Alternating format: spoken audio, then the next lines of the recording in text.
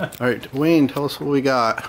This is a Xenon 1 liter flask, lit up, created toroid. We have a sidearm with mercury in there, and we've got a little bit of mercury vapor in it. We get a multiple of colors, and it's much more behaved than the straight Xenon toroid.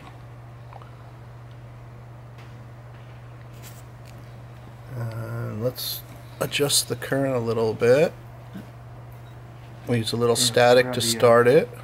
May I grab some diffraction grading glasses? And we got some blue. And red on this side. We got some reds. We got a lot more color than we did with just the straight Xenon. It's very stable. It's not jumping around. It's very, very stable. Our dissipation is 56 watts. I'm caught up on one of these. Okay, and if you would like one, www.strattman.com. You owe me. Up. We didn't see that before. Ooh, that's toasty. Toast. Okay.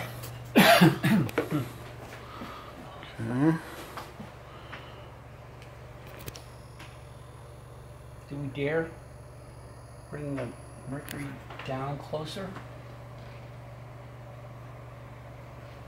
I mean, almost why not? What do you want to do? Bring the mercury from, a foot away over here. Go for it. What if it goes inside? Is that right? Cool. Yep, let's see what happens. My health insurance is up to date. Oh, that is so beautiful. Where is the mercury? Did it come out?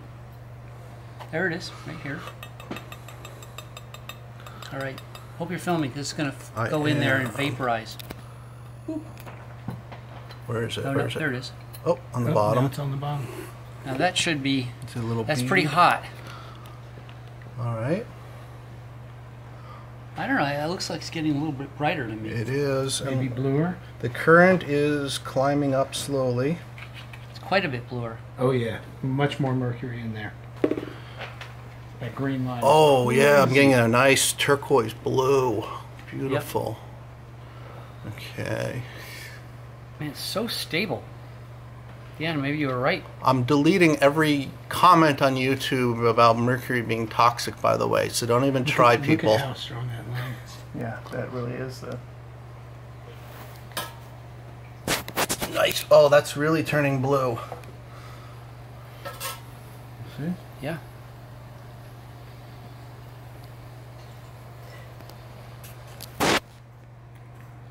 We're up to 63 watts.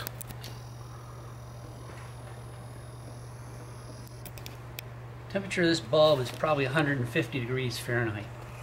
Oh, I have a temperature probe right here, actually, on, hanging off of the back of the power supply. Yeah. Really? Do you want to... Let's see, is it in temperature mode? Yeah, I don't know how to... I just did it by feel. Yeah. That's probably more accurate. Oh, look, it also it striates. That's cool. When Wayne touches it. Striation man. All right. This is state of my nerves being shown in ionized gas. Just don't break that, or you have to buy me a new one. Which one? When you're leaning over and rolling.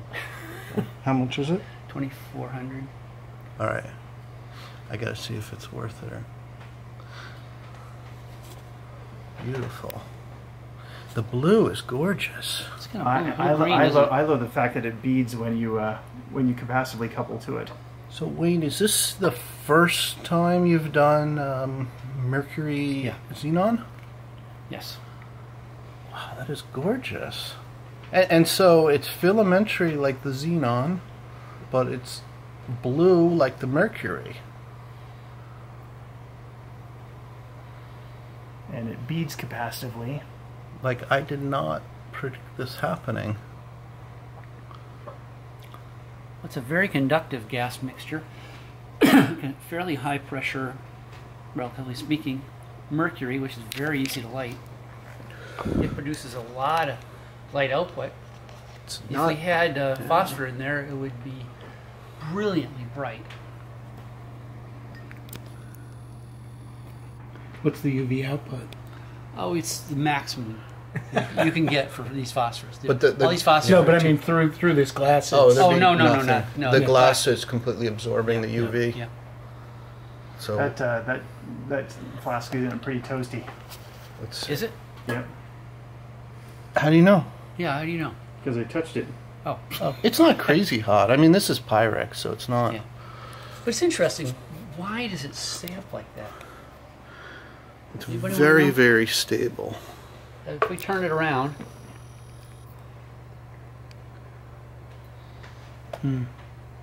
It's turning a little bit, isn't it? It's It is. following. Yeah, I mean, this is not dissimilar to what we saw before. At low power levels with straight xenon. Now, can you lift it straight up? Okay. Just lift the whole flask. Oh, look at that. It's nice.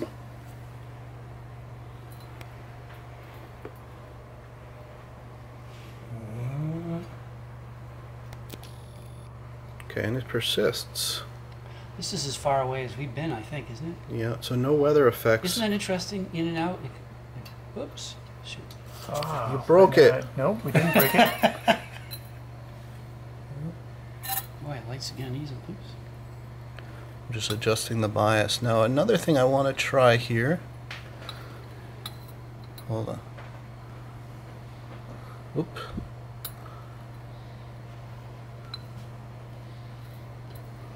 There we go. Beautiful, beautiful blue. Turquoise blue. Yeah, if you stand back, I think this is the brightest I've ever seen of these. You really can't tell up close, but if you go back this far, I don't think we've seen them this bright. Very, very bright.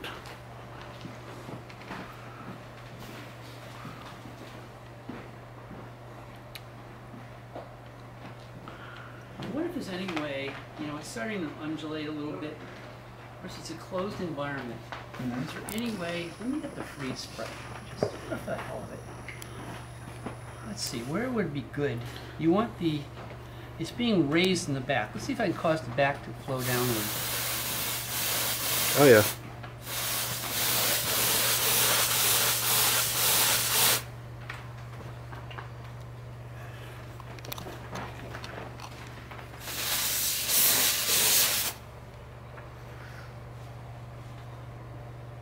Hmm.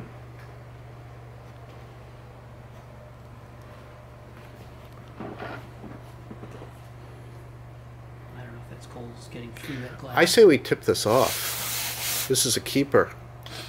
Yeah, I agree. let's auction it off amongst ourselves. I got the video. I'm happy. Your whole generation's that way. Damn it. It's So the silly. cooling is just making a circulation. Maybe. Weather effects, yeah. Yeah, that mercury. So it's actually kind of inhomogeneous. Like the blue is kind of at the edges of the torus. It's Yeah. not homogeneously blue. Such a So gorgeous white over effect. here now. I mean, we gotta revisit the iodine. Why? Maybe if we can do something like this with iodine and get the. Just like figure Iodine out- is going to raise resistance so much. I think maybe mercury is making it go the other way. Yeah, I mean, this has got all the positive aspects of the xenon and the mercury. I mean, that's Oh. plus with the weather system. So let me futz with the power a little bit. I'm just changing. I want to.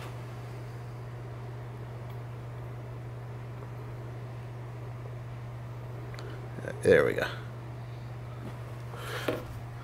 Okay, I want to get a view around. I'm going to walk around in a second. So, get a nice 360. Okay.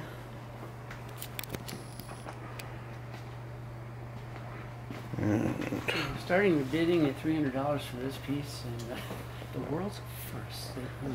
are you going to sign it? And this is Sure. a this is a 15 15 Tor Xenon, right? Right. Yep. Sold. Really? Yep. $300? Yep.